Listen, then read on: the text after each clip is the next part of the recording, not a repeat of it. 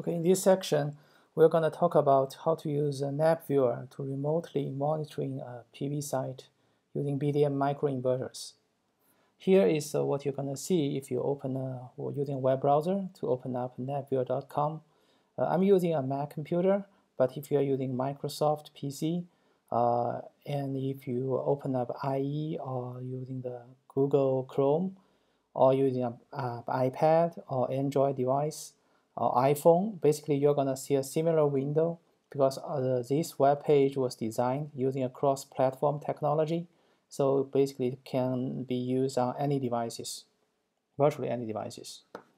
Here, if you look at here, if you come to this website for the first time, first you will need to register a user account. Here you can click on register, and let's just try one of them. And after you click on that one, you click on email verification code. Okay, in this case, because this user has been registered before, so you'll see this said has been registered before. I will just change another one. For example, if you go to 2, and this is a new user and says, okay, a verification code has been mailed to this account. So you can now go to your email, register to your email account and check on this email. And you need to get a verification code. You put the verification code here, and then you can finish the registration. You can come up with a password. And sometimes you will need to be careful in checking your email because this is a machine-generated email. For some email systems, they will put it in like a junk mail folder. You will need to check your junk mail folder to make sure you can get this email. After with this verification code, then you can pretty much finish all these other fields. You can finish the registration. These fields are kind of standard. Now we can go back and let's just use a email address we already registered.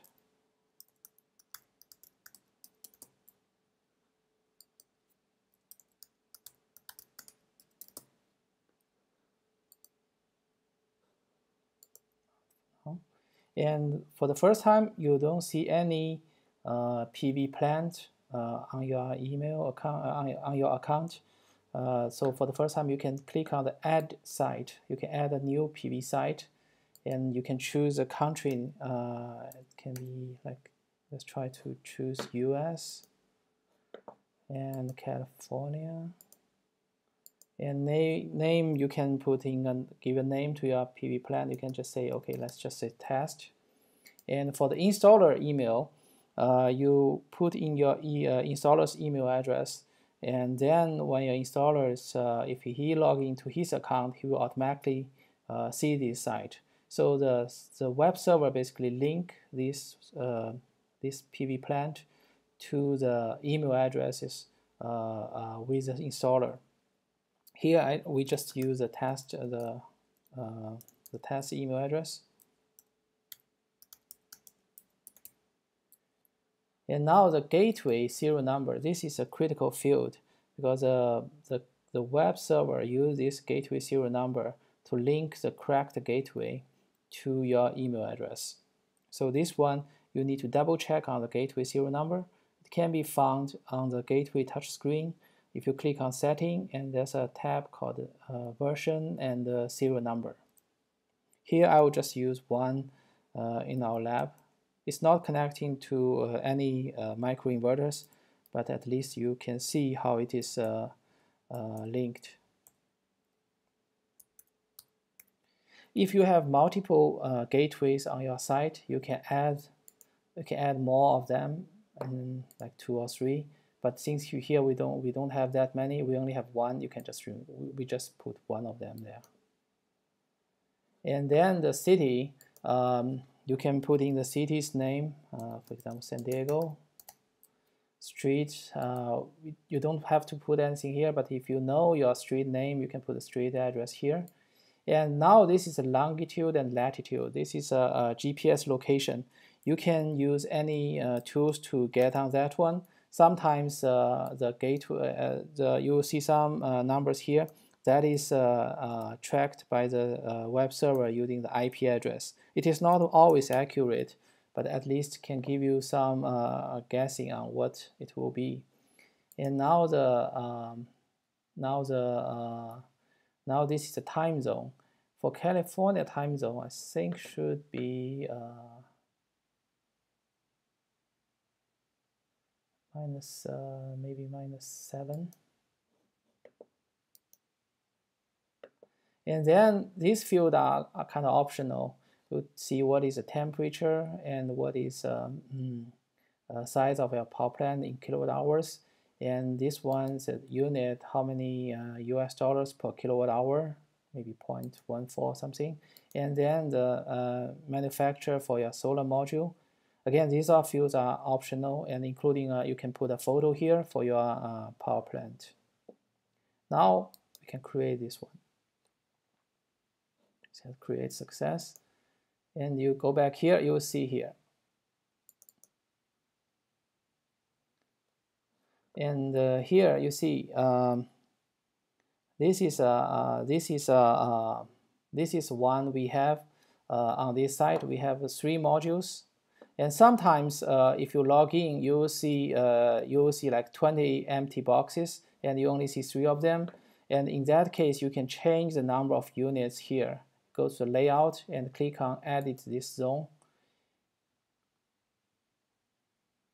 It's kind of slow network. And then you see it's 1, 2, 3, and if you have 4 or 5, but here we don't have that many modules. You're gonna see you have more empty boxes here, 4 and 5, but here because we don't have the inverter serial number for it, so it's just empty. And also in the layout, let's just remove them.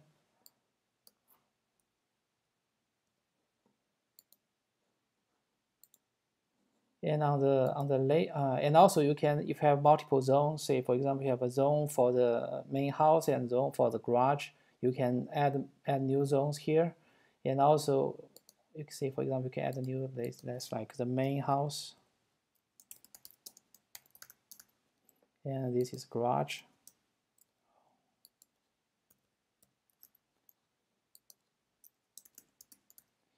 And also you can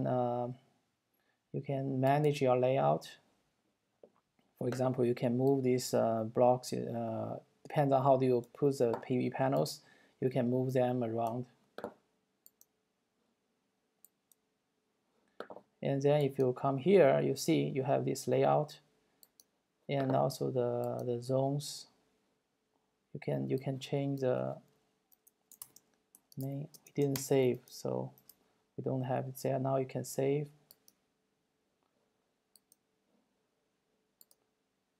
Now see you have a zone for the main house, and you can add another zone for the garage. And for each of them, because now we don't have any inverter connect to it, so it's all empty.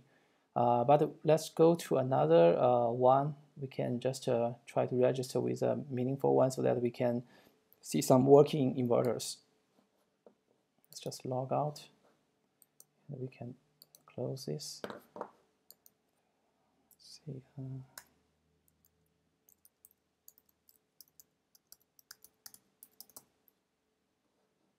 This is a demo site.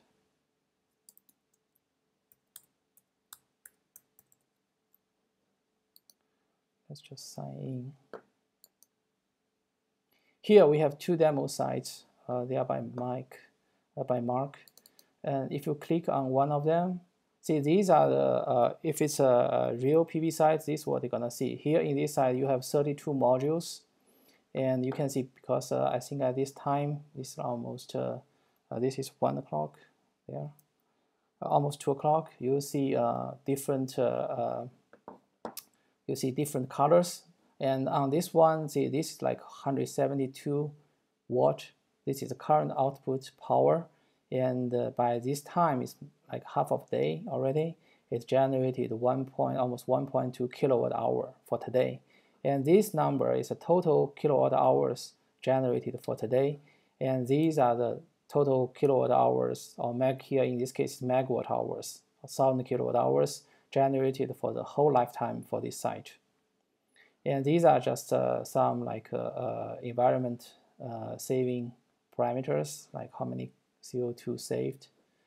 And if you click on the energy output, this gives you a curve for the today's power output for every minute. You have a curve for that one, and also give you for the past week. For like this is for every hour it give you a it's again this is a watt. For how many watts this is a power for each hour. What is watt average output power for that hour, and also give you like month by month statistics and year statistics, and also the detailed report. And here, if you go to the location, you're gonna see this is this location is in San Diego. So, and also give you the weather forecast, and that's why the GPS location, the longitude and latitude, that's critical. They will give you this information. And if you go to the other one, you can either double click or you can just highlight it and click on the open viewer. This is another one. Obviously, this one has a better, maybe better location, so that you see the higher output power at this moment. And also you can see the output power for the whole plant, and also for the week and for each month.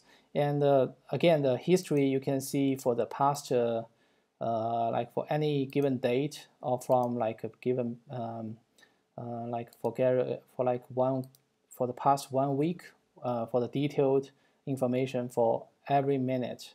But again, this for like installer or for the end user and or for distributor, they all have different levels of authorization to see different levels of information.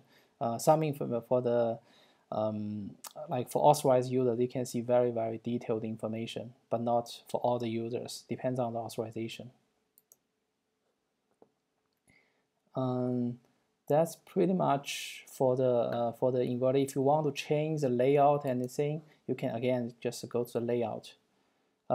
So that's if something happens, you also see some alert information. But here there's no alert. But in case there's something wrong, either with inverter or with the panel, you will see some alert information here. Okay, that's pretty much for the registration for the using the NEPviewer. Again, this is a very kind of standard, like very similar like using any web browsing or any web page, and the registration process is also very standard.